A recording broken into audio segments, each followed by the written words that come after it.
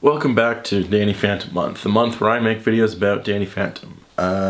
Today we're talking about episode 2 of the first season, which is called One of a Kind. So the plot, Danny is doing poorly in one of his classes, so Sam suggests that they do a research project on the purple-backed gorilla that's in the town's zoo.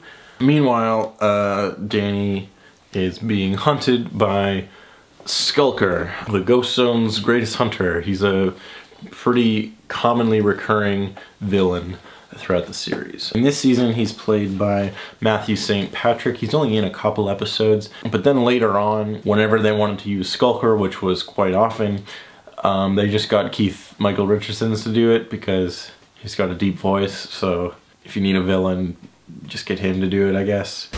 Why don't you tell Ted that just knowing he's out there thinking about you, caring about you, makes you feel safe.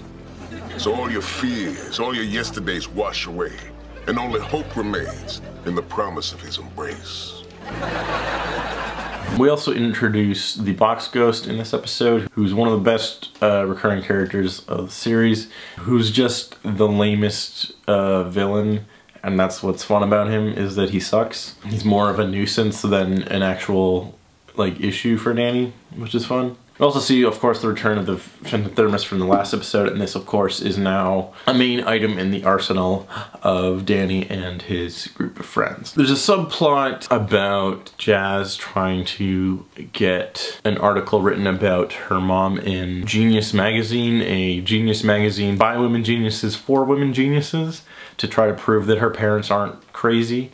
There's a couple good jokes early on, but this doesn't really come into play all that much. Jack also invents the ghost gabber, which translates stuff that ghosts say. So Danny says, like, boo into it, and then it's like, I am a ghost, fear me. And they don't catch on because they're idiots. This doesn't really come back even within the episode all that much, and from my recollection they don't really do anything with it later. The main plot device of this episode is Tucker's PDA, which sort of dates the series a lot, as nobody uses PDAs, which stood for Personal Digital Assistant. I had to look that up because I completely forgot. No one uses those anymore, but it's the equivalent. It was the equivalent of a smartphone, more or less, just a little bit ahead of its time. And I don't know if you could call people on it. I can't remember. Some people did have them, I never did. But of course Tucker is a big tech guy, and so that's like a big part of his character and will be used in many episodes later on. In this episode, Skulker uses it because his technology is so outdated that Tucker's PDA seems really advanced for him, so he plugs it into his battle suit. Then the, like, joke of the episode is that Skulker is now bound to follow the schedule that Tucker has set up in his PDA for Danny, so that Danny could learn more about this purple-backed gorilla. So the main conflict kind of becomes more comedic this episode, as every time that Skulker tries to, like, capture Danny, he ends up having to fly off to the library to check out a book on gorillas. It takes Danny way too long to figure that out, but I guess that's why he's a D student.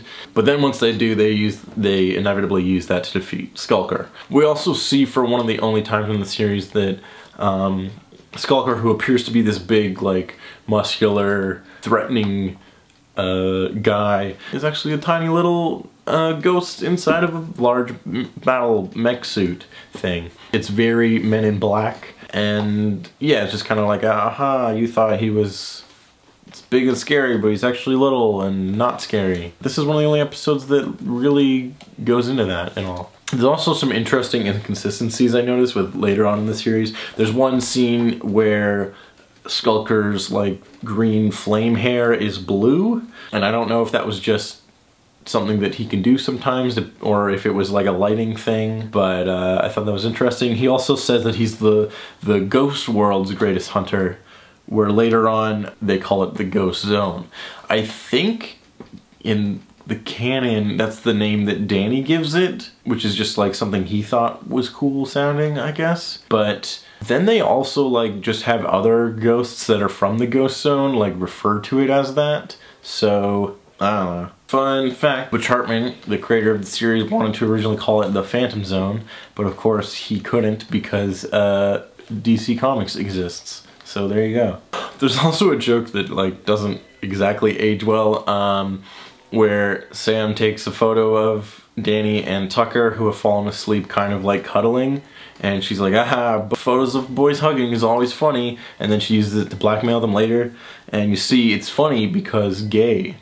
And yeah, you couldn't really do that joke now, so that's, I don't want to like say that the show is problematic or anything, because they don't really go into that kind of thing at any other point that I can think of.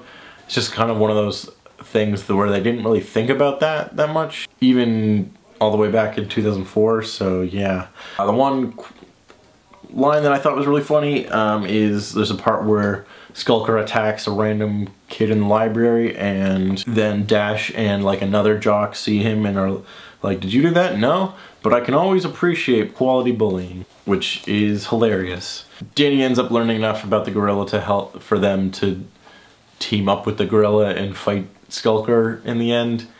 Then he manages to discover that the gorilla is actually female, which earns him enough credit to move his mark up from a D to a C. One of the things I really like about Danny Phantom is that although he arguably comes from like a family of geniuses, Danny himself is not very smart, which again separates him from Peter Parker, making him even more of an underdog. Peter Parker at least got good grades and did well in school, but Danny doesn't.